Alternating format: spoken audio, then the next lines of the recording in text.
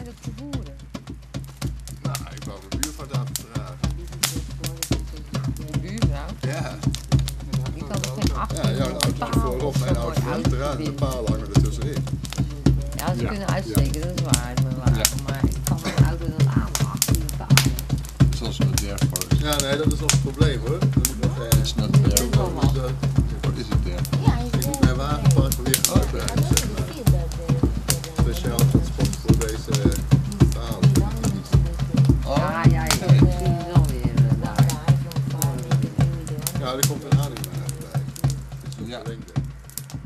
Ja, voor mij ging het zo. We zitten hier nu zo'n 7 jaar. Ik was best wel veel aan het reizen en ik wou eigenlijk altijd wel uit Nederland. Nadat ik mijn jeugd had gehad, ik had zoiets van ja, het is hier toch allemaal vrij verstedelijkt en verkapitaliseerd, of hoe moet je dat noemen. En toen zat ik met een vriend van mij uiteindelijk in een kraakpan, in een souterrain in Amsterdam.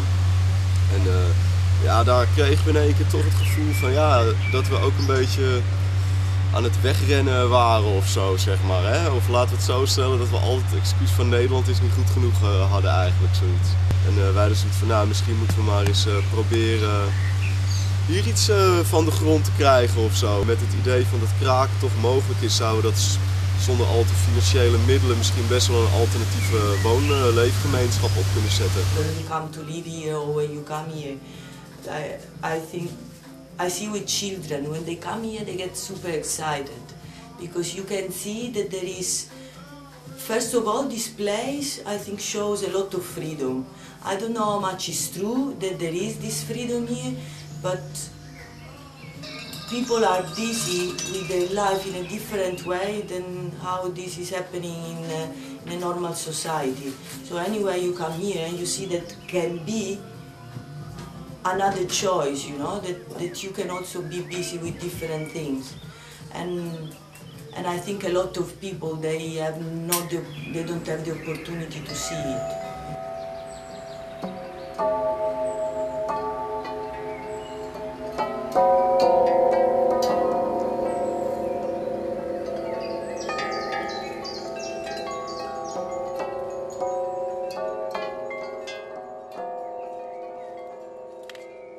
De mensen hier op het terrein betalen per maand €40.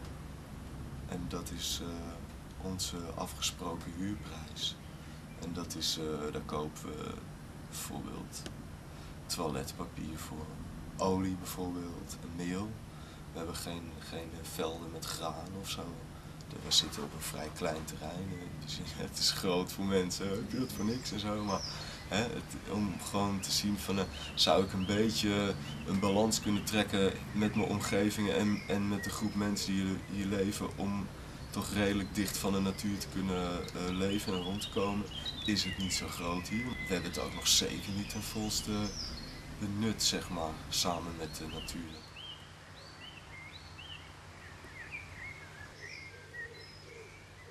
Niks heeft eigenlijk iets gekost, behalve wat investeringen voor de kas bijvoorbeeld, dat we zeil ervoor moesten hebben. En ja, er zijn allerlei technische investeringen wel gedaan, maar dat is toch nooit eigenlijk op echt geschunne grote bedragen gekomen. Dus dat wil zeggen dat we echt vrij weinig hebben uitgegeven door alle jaren heen aan ook maar iets eigenlijk. Stroom, wij hebben geen mainstream stroom, zeg maar. Wij hebben alleen maar zonnepanelen en windmolens.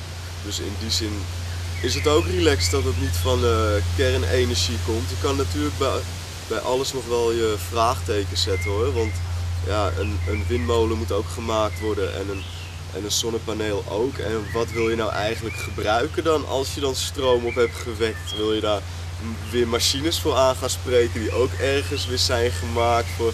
Ja, dus alles heeft vrij verre consequenties. Dus in die zin heb ik het voor mezelf vooral bedacht dat ik met veel dingen ook echt wil minimaliseren gewoon. Kijk, normaal in de winter, ik vind het lekker om buiten te douchen, maar ik ben nog niet zo ver om dit allemaal klaar te hebben. Dus dan heb ik een houtkachel hier, maak ik water warm of ik doe het op gas soms. En nu heb ik even gauw een douchehokje in elkaar gefabriceerd. En dan laat ik met wat stroom een batterij op en die staat hier en het werkt op 12 volt pompje. Pompt het gewoon lekker in het douche en dan heb je gewoon een lekkere douche. Ja, het wordt zeg maar gezuiverd. Het grijs water zit ook nog een vetfilter tussen. En dan komt dit allemaal hier doorheen. Uiteindelijk loopt het via verschillende baden terug in de vijver. Ja, waar alle zeldzame beestjes ook in zitten. Dus het werkt goed volgens mij. We gaan naar het Taiga Festival. Dat is zeg maar een soort folkloristisch, een soort van gezellig klein festivalletje. Daar zijn we druk mee bezig, want daar gaan we ook weer de catering doen. En dan moeten we tenten opbouwen, alle spullen verzamelen. Dat is vooral het hele punt. Omdat het seizoen weer begint, moeten we eigenlijk nou alles weer voor het eerst weer bij elkaar halen na de winter. En daar is iedereen druk mee bezig.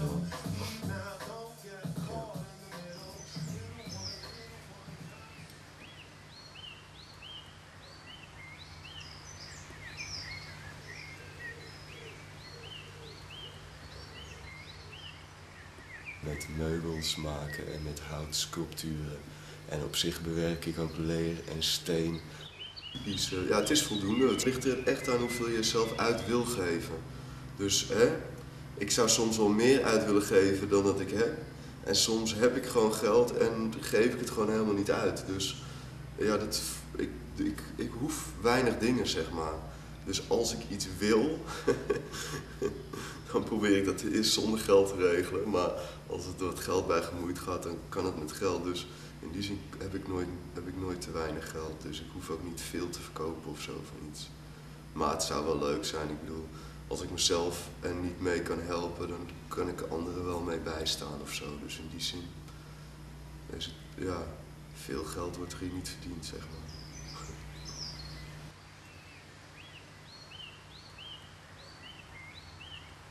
Wij, zeg maar, ik spreek uiteindelijk vanuit mijzelf gewoon, dat er een grote afscheiding tussen de natuur is gekomen en ons. En je ziet het aan de manier waarin we in huizen wonen, dat we vooral heel mentaal, logisch, redelijk zijn ingesteld.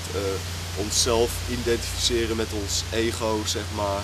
En een wereld van buitenaf die invloed heeft. En ja, in plaats van onze eigen invloed van binnenuit naar buiten in consideratie te nemen. En dat we heel dicht, dat we natuur zijn, zeg maar. En dat we ons daar heel weinig van aantrekken. Hoe afhankelijke positie of hoe een soort van symbiose dans wij eigenlijk aan het doen zijn met de natuur. En ja, wat wij doen heeft allemaal gewoon een dik effect. Because if people are constantly scared that the earth will not be there and we are going to destroy the earth, I see that they don't give enough value to it. Because it's like earth is something outside of us, but it's not true, you know, we are part of it. We are nature, like earth, like animals, like plants, like everything. So maybe we were thinking if people are more aware of the fact that they are destroying themselves, you know, maybe people will be more active into trying to find a solution to let Earth, you know, keep going. Because anyway, the planet will be here anyway, you know. It's us. We are going to disappear, you know. What we are doing, we are killing ourselves. Iets meer bewust te worden van het feit dat alles gewoon direct effect op alles heeft. En dus in plaats van om de dingen zo ver van je bed te halen, te doen dat je technologie en weet ik veel allemaal zomaar met een handomdraai tot je kan trekken, terwijl je eigenlijk geen eens kennis of kunde hebt van wat er nou eigenlijk gebeurt gewoon. En dat is iets wat ik denk van ja, begin je tuintje of ga lekker knutselen met wat apparatuur of verdiep je in hoe de energie echt werkt en zo allemaal.